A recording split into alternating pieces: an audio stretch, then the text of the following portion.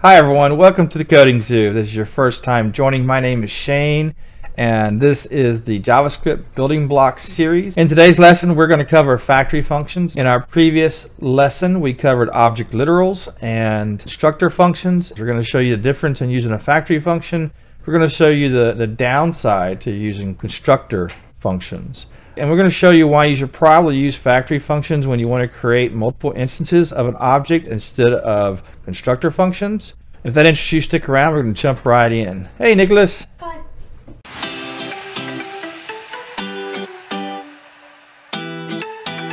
All right, so hey, on my desktop, I went ahead and prepared some examples.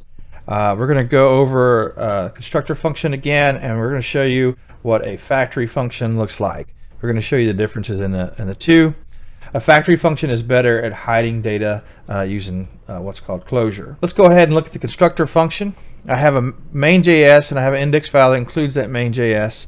I'd recommend you go ahead and pause the video and type this code out as I uncomment it and try it out yourself. Get used to it. If you don't have time for that, check out thecodingzoo.com, thecodingzoo.com, our lessons page. We usually will have the code out there within a week or two of publishing the video. Let's go ahead and look at this constructor function.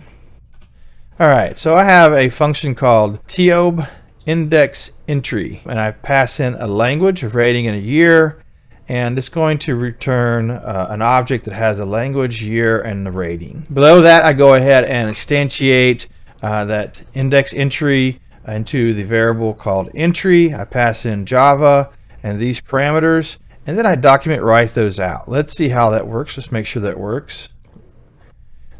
I'm going to click refresh. There we go. So I wrote out the language and I wrote out the year. Let's go back. Now that's pretty neat. It created an object with the parameters I passed in. I could go ahead and create a new object and pass in different parameters, and then I'd have more than one object of the same type that had different values. I can go ahead and reuse that definition of an object to contain different values. Pretty neat. What's the downside? Well, let's look at that. What's the downside of constructor functions? I'm going to go ahead and uncomment this code here. So one of the downsides is, well, you got to remember to do new each time. You won't actually get an error if you don't use the word new. Check this out. See, there's no word new like there is right here. So what will happen if I create a new entry and then do document write, and I want to write out a variable or a property of the window. Now the window is my browser window. So what's going to happen is if you don't have the word new, this in this function is going to refer not to this scope of this function. It's going to refer to the calling code, which happens to be the window. So when I do this.language, I'm actually setting a global variable in the window. When we use the word new, that doesn't happen. This variable is not attached to the window. So if I run this, we should see that it's still going to print out the language and the rating, which is kind of bad because I just made a global variable that anybody can access outside of this object that I was trying to create. That's not a good thing. Let's save it. Click refresh, and there we go. So we have both entries. I was able to print the data, and the data is tied to the window. So what happens if I try to print it from the entry rating language, entry rating? So let's try it that way, and let's click refresh. Well, it only printed out the first one. It didn't print out the second one. Why didn't it? Well, let's look.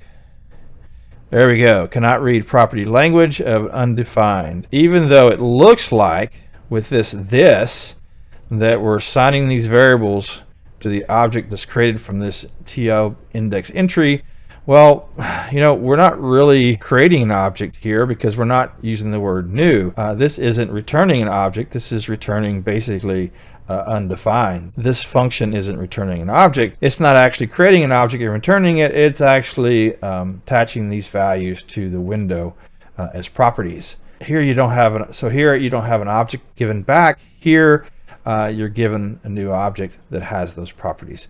So in this case, you're not even creating an object. So that's one of the downsides. Now that kind of happened in a good bit, and people got creative and they found out a way to write some little bit of extra code to get rid of that problem. But it's, you know, it's kind of hacky, it's kind of dirty. Why even use a constructor function when you can just use a factory function? You'll see that in a few minutes. So what this code does is it actually checks and see if this is this equal to this function. If it's not, then it returns a new one, right? So it actually runs the new for you by calling itself. So let's run this. I'm going to comment these two out. I'm going to comment all of this out. And uncomment that. I don't need that line of code. Let's see what happens when I run it now.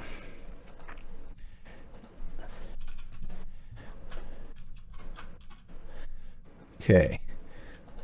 All right. Undefined, undefined. Well, why was it undefined? Because I'm printing out window.language.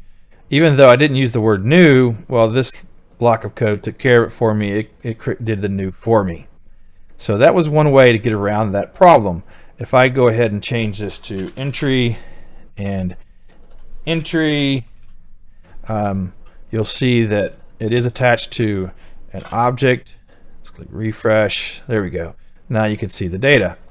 So that was one way to get around it. It works. I still wouldn't use this way for creating objects. I would rather use a factory function. So let's look at a factory function. I'm going to comment this code out. And here is an example of a factory function. So I have a create TOB index entry. I'm using an arrow function here. It's a new way of creating functions in ES6. We covered that in a previous lesson. So this arrow function, I passed in language, rating, and year. You don't have to use an arrow function, by the way. So I passed in language, rating, and year. I assign language to a variable called prog language. Now this only has scope to this function. So what we're doing here is what's called closure. Prog language, language rating, and year rated. Because it's defined here, it is only scoped to this function. Anything outside of this function can't access those variables. So how do we create an object using this factory? Well, we return a new object literal. And we take that data, prog language, lang rating, and we assign it to properties on that new object literal. And each time you call this method, it's going to create a different object literal. It's going to create a different object. Let's just call it an object. It's going to create a different object. All right. I also added a function on to this object. That function writes out the year rated. Now notice I didn't expose year rated. It's enclosed in here. I'm not exposing it as a property here. So if I access the object returned from here and I do object dot year rated, then it probably will fail. If I do object dot year, it will fail also. That property is just simply not defined on the objects returned. Let's try it out. So let's do this.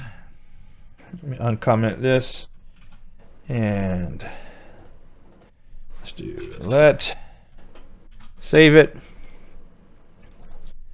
refresh, and there we go. So I have C and 2. So I actually created an object by passing in C2 in 2018. I wrote it out and I accessed the object using the entry.language entry.rating. It properly assigned all of the data to the correct property. It didn't assign it to the window, and it's storing it inside a closure. So these properties aren't accessible outside of this function unless we expose them. So let's try that out. So we created a property year rated from the year.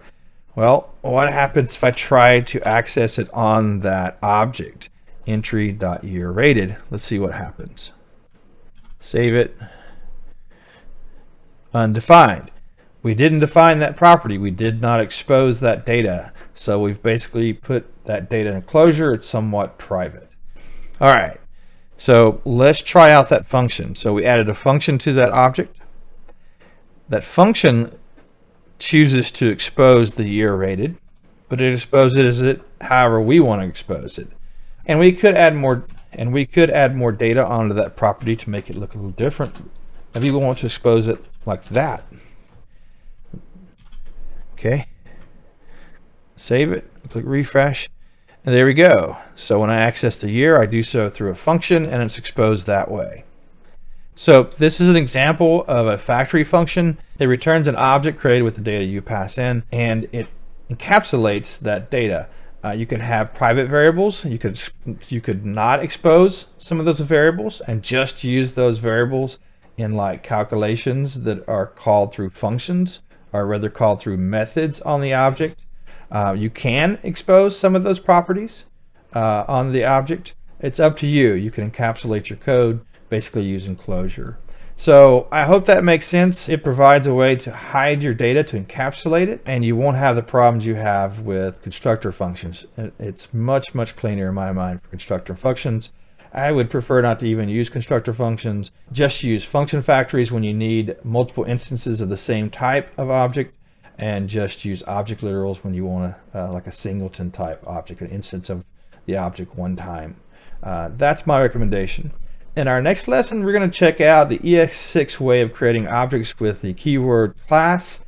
We're going to look at how that's done. We're going to look at extends and dig deep into that. It's kind of a controversial type topic. I come from the Java world, so I kind of like the class. There are some ups and downs to it, though. We'll get into that in the next lesson. So I hope you enjoyed today's lesson. I hope this makes sense. If you did, please click subscribe if you're not already subscribed, and come back and see us again. Click the like button if you liked the video. If you know anybody who wants to learn how to program, hey, send them our way. Check out the website, thecodingzoo.com. We have a list of all of our videos out there. Hey, thanks for joining. I hope to see you again.